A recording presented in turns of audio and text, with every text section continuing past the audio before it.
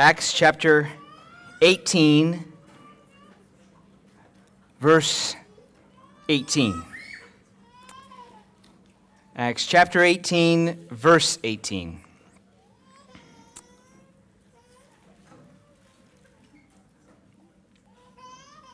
Kevin DeYoung, in his excellent book that I would recommend about the Bible called Taking God at His Word, writes this: every true Christian should feel deep in his bones an utter dependence on God's self-revelation in the Scriptures.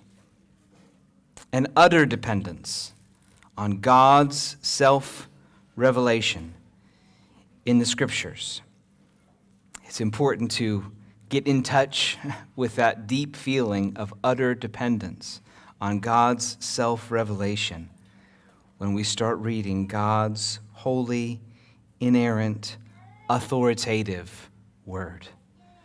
We bring ourselves under this Word to direct our lives, and we receive this Word to transform our lives. Let's begin reading in Acts 18, verse 18.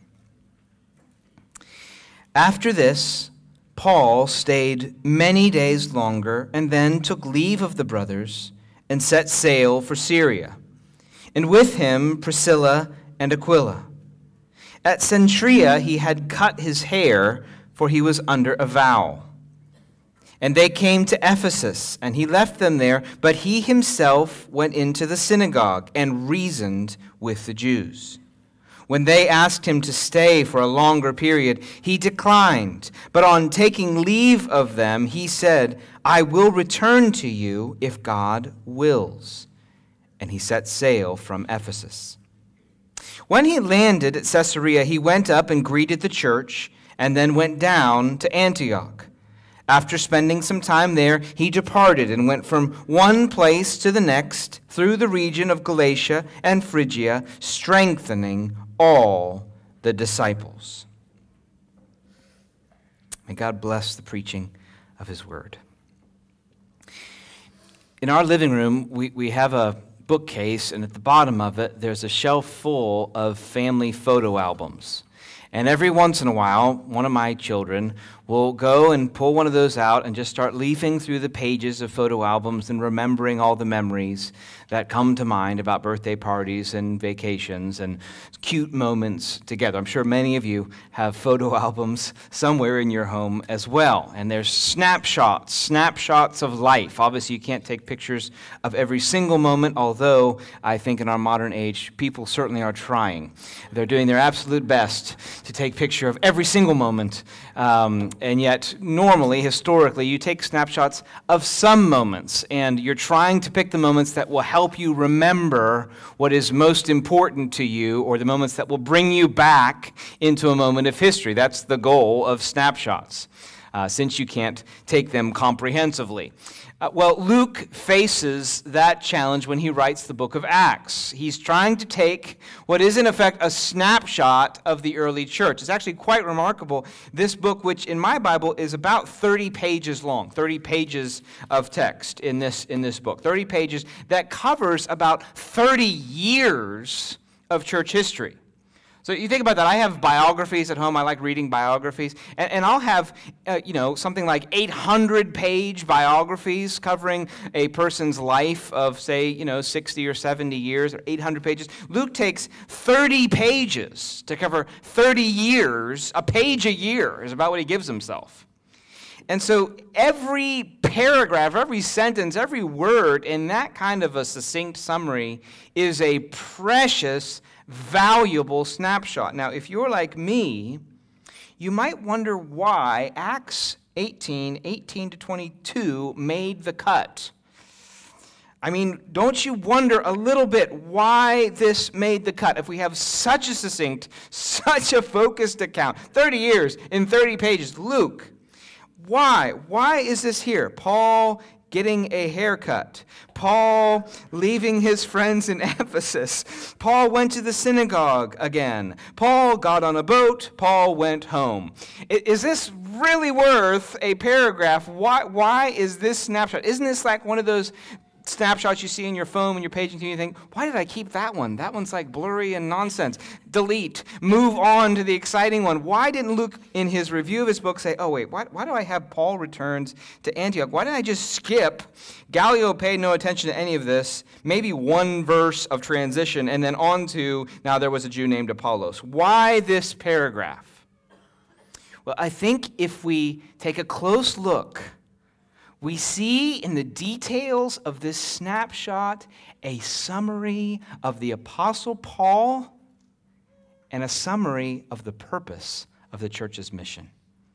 We see, and in a sense, it's made more meaningful precisely because it is a somewhat mundane moment. That even in the mundane moment, Paul is captivated by a dedication to this mission and to the Lord. All of the book of Acts is all about how God, the sovereign Lord, and Jesus Christ, the ascended Messiah, is advancing his gospel. We've talked about that repeatedly. It all connects with that theme. The Lord is advancing his gospel.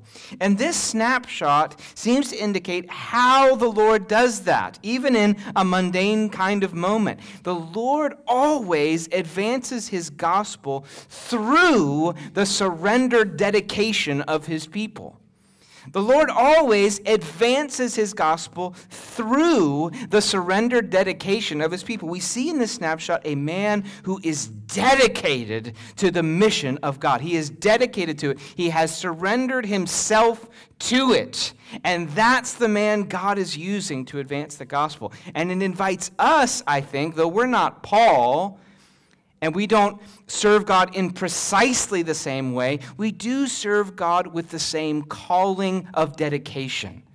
That we are also to dedicate ourselves such that the Lord uses us for the advancement of his gospel and the building of his kingdom. So where am I seeing this dedication? Because as I said, it is a potentially obscure snapshot.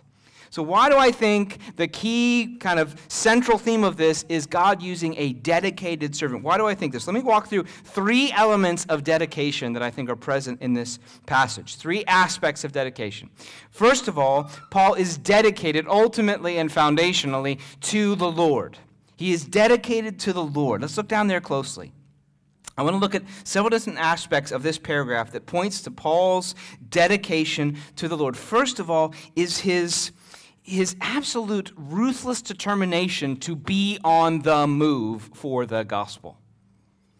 Paul finally, after his lengthy period of persecution in Thessalonica and Berea and Philippi, he finally has come to a city in Corinth where the Lord has given him an extended, and it's not even that extended, it's a year and a half, but it's a year and a half at least, time to establish the church. I mean, finally, the guy who wants to preach the gospel and establish churches gets enough time to linger and maybe have part two on a couple of messages, where he can actually share a little bit longer about the gospel than just believe in Jesus and he's hustled out of town. I mean, this is a chance for him. He's been able to stay there.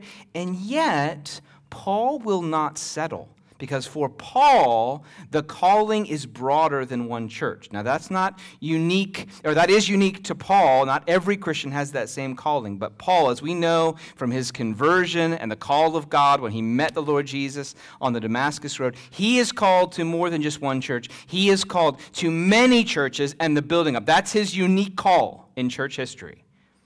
And he will not give up that call and get into a complacent plateau of lingering in Corinth. So just notice overall, just the movement of this passage.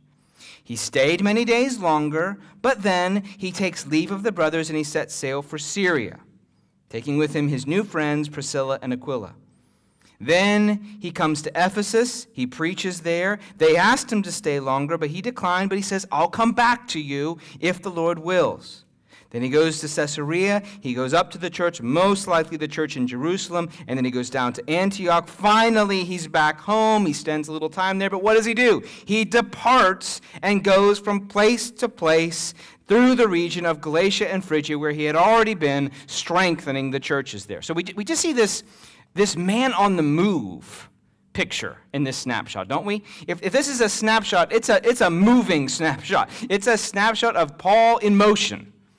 He goes from Corinth, he goes to Ephesus, he goes down to Caesarea, up to Jerusalem, down to Antioch, and then up again to Galatia. He is on the move.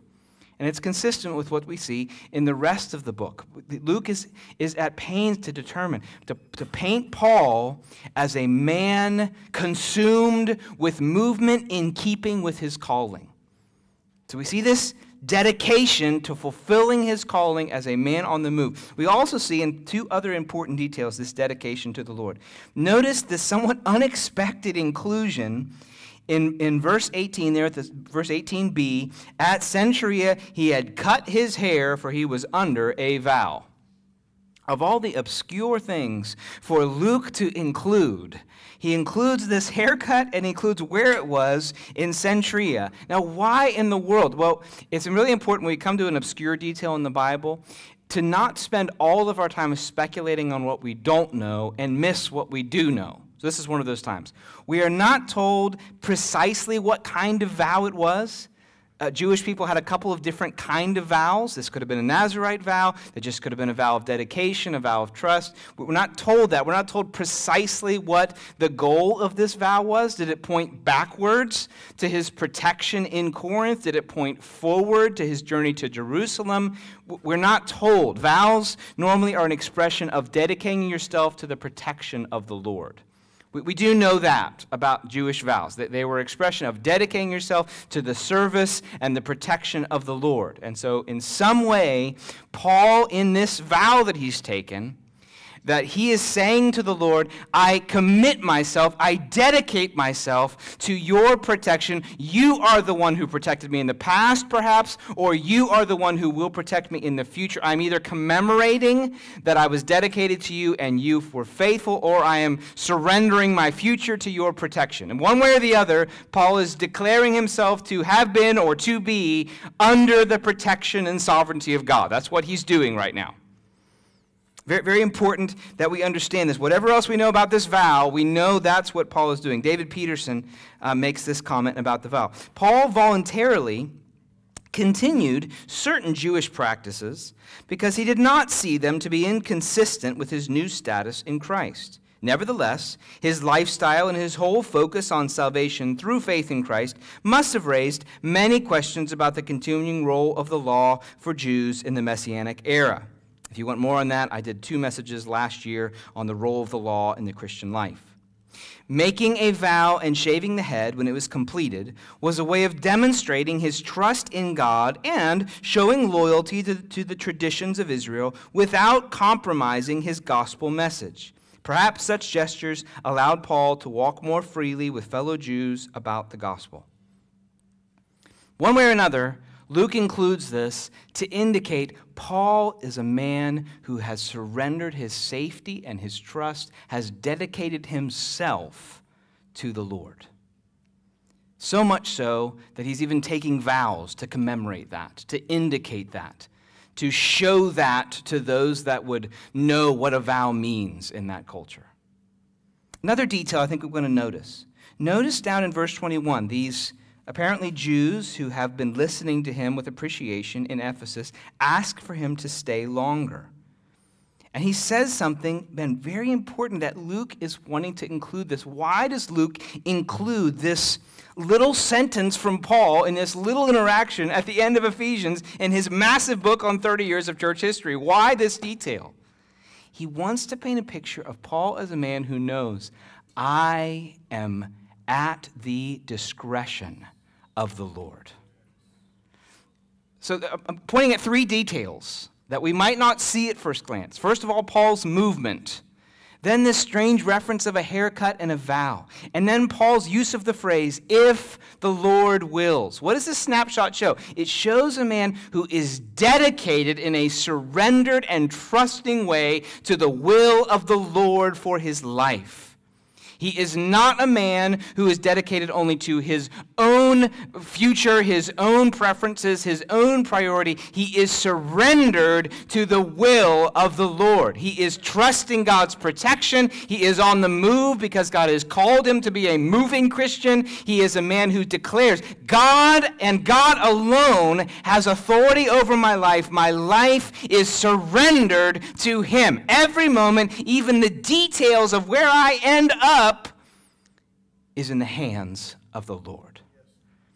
Now, again, we might just read this and think, well, that's okay, good for Paul, he got a haircut. And you move on. I think Luke's trying to indicate something. Even in the mundane moments of life, the things that people could easily overlook, the things that people could easily not have noticed. But Paul moves all the time. Who's to know if he didn't keep what he promised and vowed as an expression of worship in God's protection? Who's to know that? He's never in the same community. Who's to know that Paul needs to say to the Ephesians, I will come back to you, but ultimately it's not my will that matters, it's the Lord's will. Who cares? He's under no obligation to come back to them. He could certainly just make a promise and say, I'll be back to you. And how are they to know if he doesn't come or he does come? He might just say, boy, I can't tell you I can be back or not. I'll let you know. He's at pains to emphasize Paul is a man surrendered in dedication and trust to the Lord.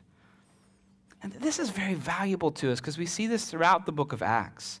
And though no one is uniquely gifted like Paul, every Christian should have the same wholehearted dedication to the Lord. Every one of us should say about our life, it is according to the will of the Lord. My life is surrendered to his trust and direction. I am, as it were, a mobile servant at the direction of my master. Now, you might not be moving from town to town or city to city like Paul does, but your days are at the discretion, my days are at the discretion of the Lord. They are under the governance of the Lord. They are surrendered to the purpose of the Lord. They are, in a sense, lifted up to God, as Paul does with the vow and with his expressions and with his movement. They're saying, Lord, I am yours to command. I give you my days and my life. And we see this throughout the book of Acts. The church is the willing servant of the Lord to be used by him to do his will and spread his gospel in all of their unique ways and unique gifts and unique callings and services and locations. Priscilla and Aquila are not Paul, but they have their own way of dedicating their lives in that same way. Look, you and I have a calling from the Lord to dedicate ourselves to the Lord. And this runs countercultural to our self-focused and self-indulgent culture. Our culture and our hearts are naturally self-focused and self-indulgent. But the Scriptures call us to a God-focused and a God-surrendered way of life. So that when we look forward for our families, for our lives, we are saying, Lord, what would you have me do? How can I fulfill the callings that I have received in your word? How can this day and next week and next year be useful to the Lord? So that our goal in every decision that we make, whether financial or personal, is to showcase our obligation to be the servants of the Lord. The Lord is not merely a comforting bumper to our life in the fast lane. The Lord is the one directing us in his direction. Very important difference. He's not this comforting bumper to our life so that we roll the way we want to roll and he makes sure we don't get too far into the gutter. No, the Lord is the one directing our life and giving us our priorities and establishing our principles. Let's ask the question, Is there any way where we are thinking of the Lord as the comforting bumper in the lanes of our life, and the rest of our life is dedicated to enjoying ourselves and our families and our certain pleasures that we enjoy and having a nice, comfortable life? Or do we view our life as being in the hands, in the will of the Lord, directed to his protection and care? It's worth examining, just in your own mind right now. Okay, where in my life am I holding on to something where I might say, well, that's out of bounds for God to do anything with me. I want to hold on to this. This isn't the will of the Lord. That I would give this up, or that I would serve in this way, or that I would honor the Lord in that way, or that I would even put myself in a situation that would be dangerous or concerning enough where I would have to desperately ask the Lord for protection, as Paul did with this vow. Well, no, that's not for me. That's for a different kind of person altogether. No. Every Christian in their own way, in their own context, should be asking, how can I dedicate my life in greater and greater ways to you, Lord? That might mean that we announce, say, a church plant in some day in the future, and you don't immediately turn off the possibility of you going. That might mean that. Hey, we're going to plant a church. We've got a guy. We think he's wants to lead this church, and we'd like you to pray about whether God might call you to go. I think most Christians would say, oh, isn't that good for those that might be willing to do such a thing? No. Every Christian should instantly be asking, Lord, would you lay on my heart a burden to do that? Or we announce a mission trip to support a church work in some other country, and you instantly think, oh, good for the singles. I mean, praise God for singles that can go and just use it. You use it. You use those single years. Amen, those undivided years. And we will absolutely listen to you when you come back. No, the question should be, no, am I called to do this? I'm not called to a self-protected, turn up the comfort life. I'm called to a Christ-centered, God-directed life. It might be when the care group gets too big, and it's like, man, we can't even get to everybody to share what God's doing in their life, and so we need to kind of multiply the group. And actually, would you be open to kind of going with a new leader and starting that? I know that's uncomfortable, and new friends, and who wants to do that in the awkward new friendship phase? And you say, no, I don't want to do that. No, that's the point of God's calling of Paul and him as this example for the church. No, I'm willing to do what would honor the Lord, would dedicate my life to the Lord. There's countless ways where we might apply this. But it's worth seeing in this snapshot, really just as a microcosm of all that we see in Acts. Paul as this exemplary Christian, in addition to his foundational apostolic role. Paul's the one that said, follow me as I follow Christ. So yes, we are to follow Paul's example. Other than Jesus, more is written about Paul, and with possible exception of Peter, than anybody else in the New Testament. The biographical description of Paul is intended to inspire the church, not to all be apostles, but to all be dedicated to the same gospel in the way that he is. He is dedicated to the Lord. Two other things he's dedicated to, I think we see here. He is dedicated to the lost. He is dedicated to the Lord, and he is dedicated to the lost.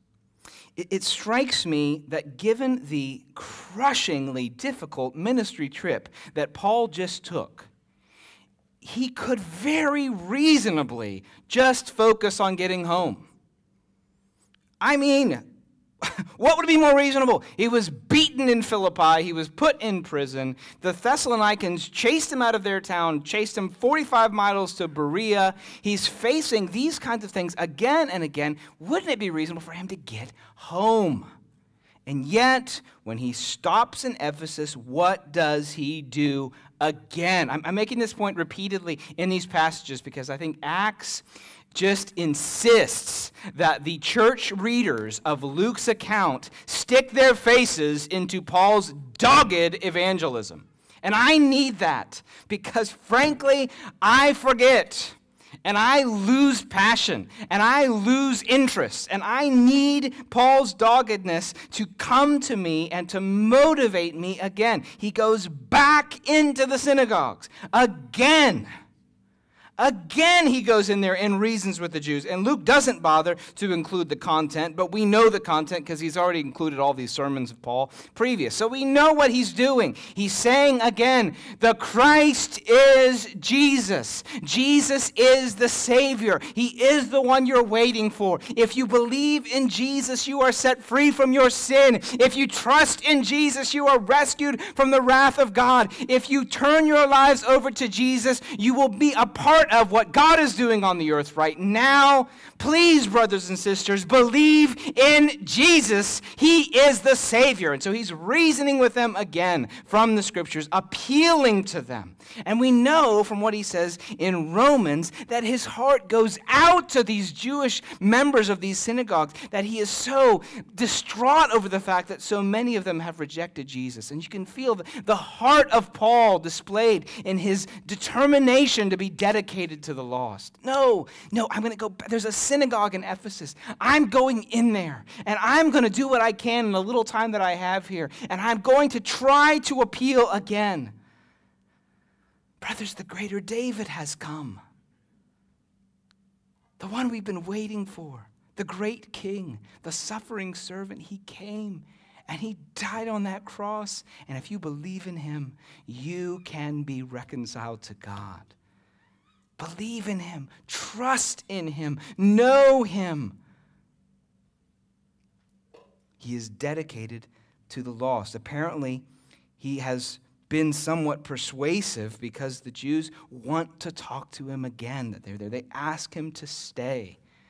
And Luke prefaces what's going to be a very lengthy ministry in Ephesus that we're going to read about in just a couple of chapters.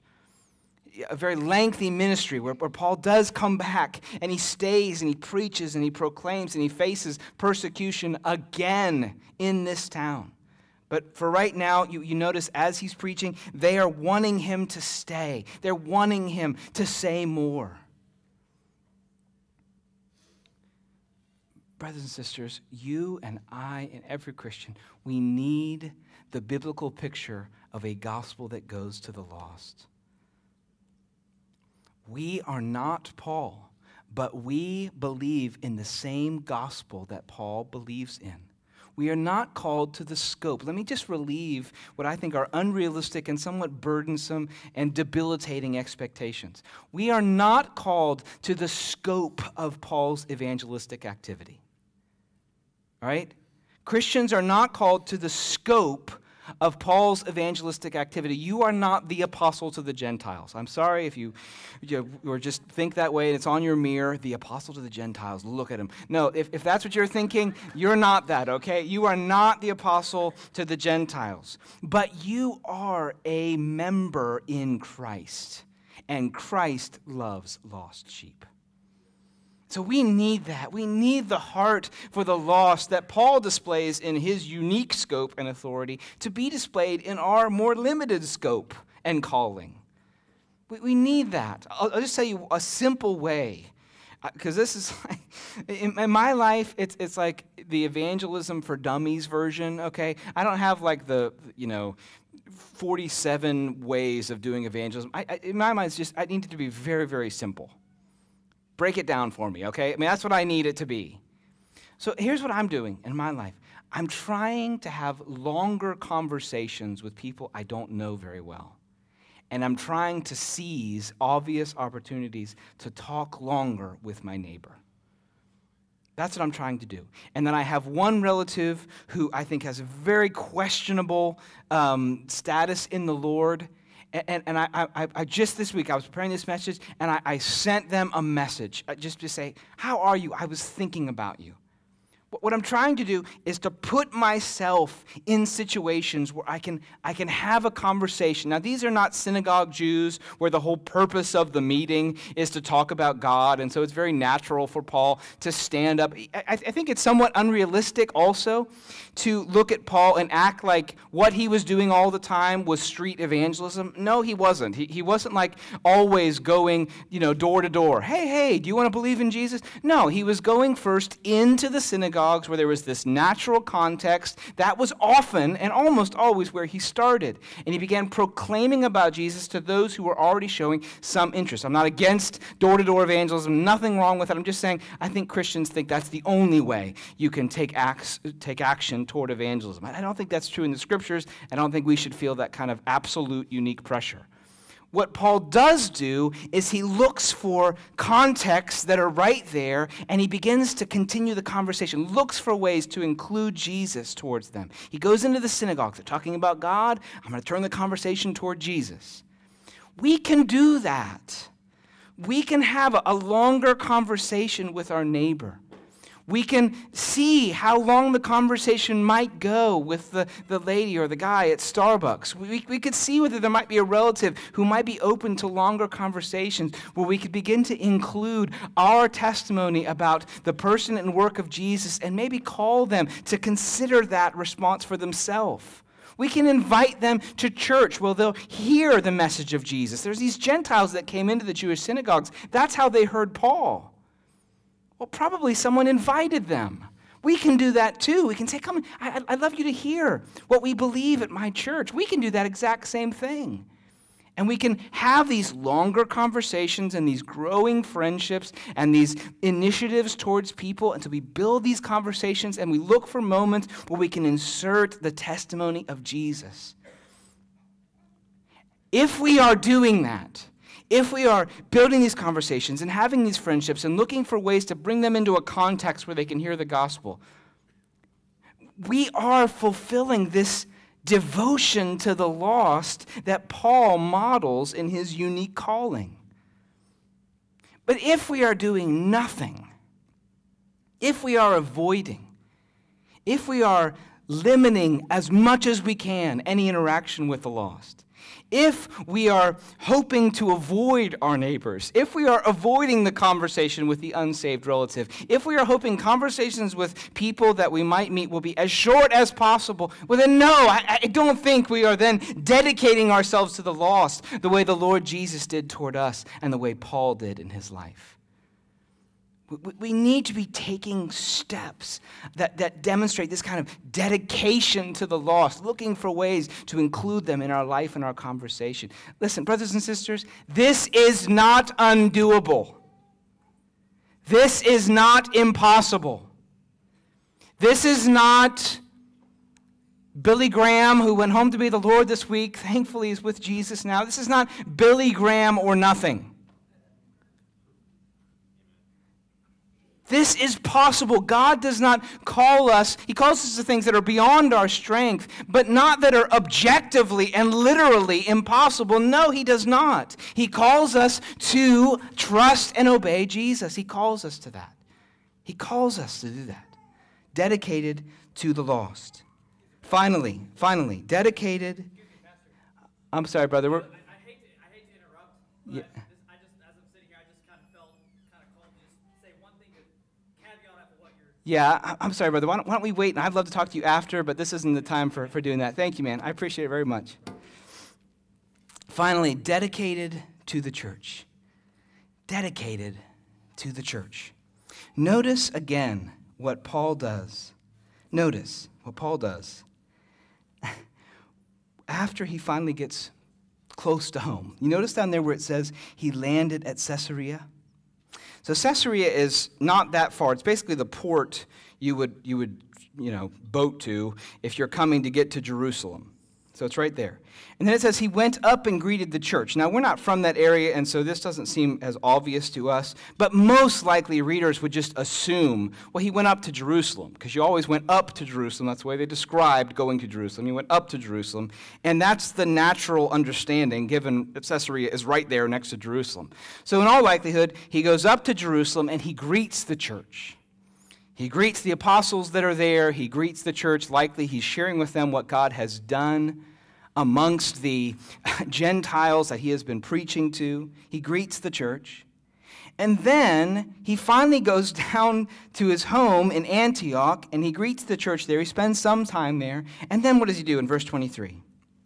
He departs and goes from one place to the next, through the region of Galatia and Phrygia, strengthening all the disciples.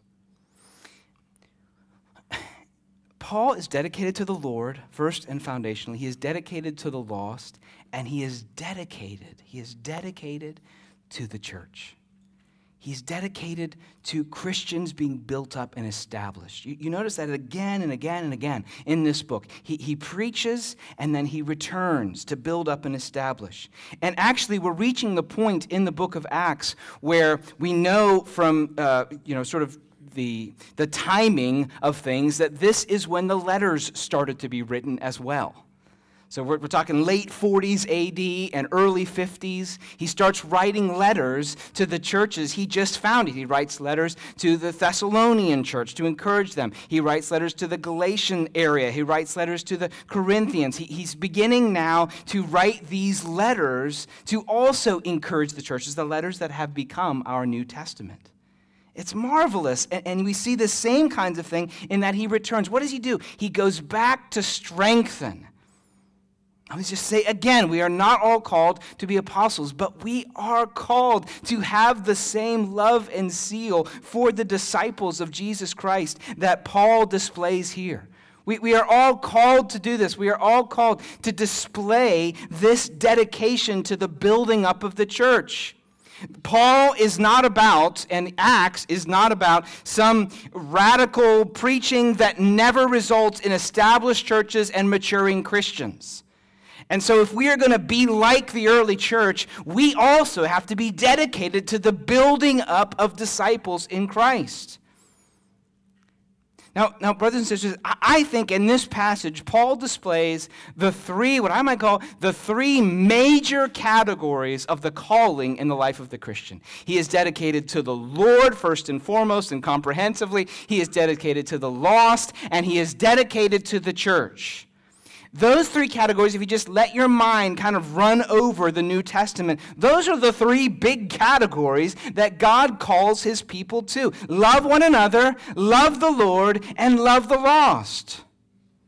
And so in Paul, we have this exemplary Christian who also was an apostle, and we're called to that too. What does it look like for you and for me to strengthen and build up the disciples in the same way that Paul did? What does it look like for you? It might look like seizing Sunday morning as an opportunity to encourage and strengthen your friend in the faith. It might look like displaying unity where your temptation is to display disunity, to display forgiveness where your temptation is to display unforgiveness. It might look like when you go to that small group meeting, that community group gathering, you're looking for ways to communicate the truth of the Bible into the ears of your brothers and sisters to encourage them and build them up in the faith. It might look like coming up at the end of a message to pray with someone, to encourage them when they're weary. It might look like serving. In other words, the New Testament paints a church that is dedicated to building up the church of Christ. And if we go back to what we read at the beginning, I quoted at the beginning, that the Christian has this utter dependence on the word of the Lord. The word of the Lord directs us.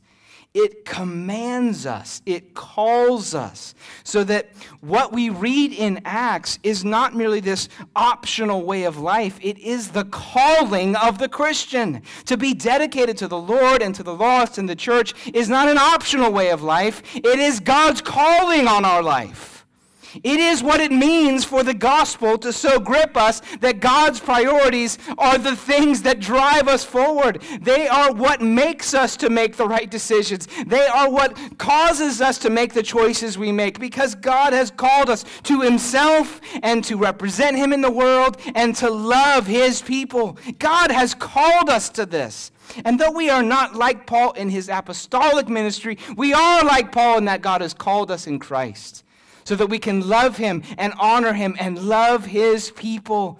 And that this is our purpose, whether we are this Wednesday out in the world and representing him faithfully as we do our work with integrity and godliness and hard, diligent labor for those who are our earthly masters in our employment and so forth, or whether we are at home and we are laboring to preach the gospel to our children and to work faithfully before them to represent the Lord, or whether we're in a season of suffering and we're dedicating ourselves to the Lord for his protection and his mercy, or whether we have a friend that is in need and we're coming to them like Paul did to build them up in the faith and to encourage them so that we care about their burdens and worries. And like Paul said in Galatians, we bear one another's burdens.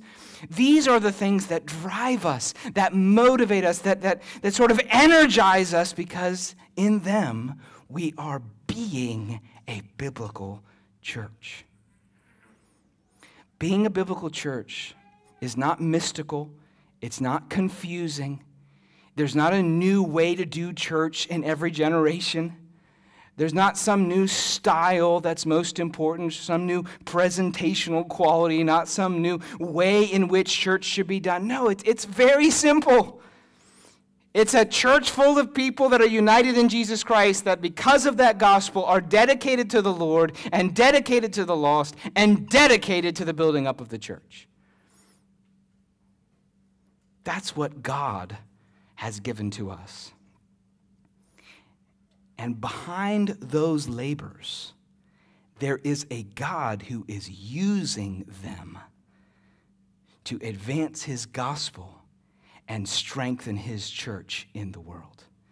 There is a God. That's the point. That's the face and the hand behind all that Paul is doing. That is the face in the photo that we must see above all. Ultimately, who is behind Paul? It's the one that called him and claimed him and sent him on this mission. All that Paul does is traced back to that moment on the Damascus Road when Jesus said to him, why are you persecuting me? I am sending you on a mission to this world. And behind this church is the same God who has sent us on the same kind of mission to dedicate ourselves to him, ourselves to the lost, and ourselves to the church. God is behind the advancing gospel and the building of his church. The Lord Jesus is behind when we throw ourselves into these priorities. He is the one that is energizing our efforts as we do them according to the will of the Lord and for his glory. He is the one who is using us just as he is the one who used Paul. The Lord is advancing his gospel through the dedicated surrender of his people.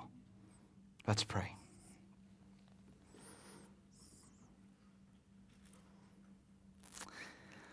Lord Jesus, we love you and we rejoice in you. We are grateful for you. Lord, I pray that you would use our church. Lord, in the little decisions that we make on Wednesday morning as we go to work or we take care of the children. Lord, in the big decisions as we think about major ministry opportunities that cause us to give up our comfort zone in serious ways. Lord, in fathering and mothering and being a faithful child. Lord, in all of those day-to-day life moments of trusting you and serving you and honoring you and being defined by you. Lord, we dedicate ourselves to be useful to you in your kingdom. Use us for your glory. Lord, allow the snapshots of our lives to capture us in dedication to you. Do that this week, Lord. Let there be snapshots that could be taken of any moment or series of moments that find us giving ourselves in dedication to you, to the lost, to your people. We pray and we trust you that you are doing this. In Jesus' name, amen. Allow me to dismiss you, but also to invite you, if there's any reason that we could pray for you. The community group leaders and their wives come forward at the end. They don't assume that people in their group are going to come forward. That's fine. But if there's any reason that we could pray for you, please come forward. We'd love to talk to you. I also want to say on behalf of Aaron how grateful we are for you as a church, how much we love you, how much we respect you, how much we learn from you, and what a joy it is to partner together. One final announcement. Next Sunday, we have the joy of welcoming Bart Lipscomb, who's going to be here on Sunday. He's going to be at the youth meeting on Saturday night and then joining us for church on Sunday, preaching, sharing a report about the Pastor's College. So I just want to let you know that so you can look forward to it. We're looking forward to greeting him and expressing our affection for him and his family as they finish up their final third or so of their year there in Louisville. We love you. Have a grace-filled week. We'll see you next Sunday.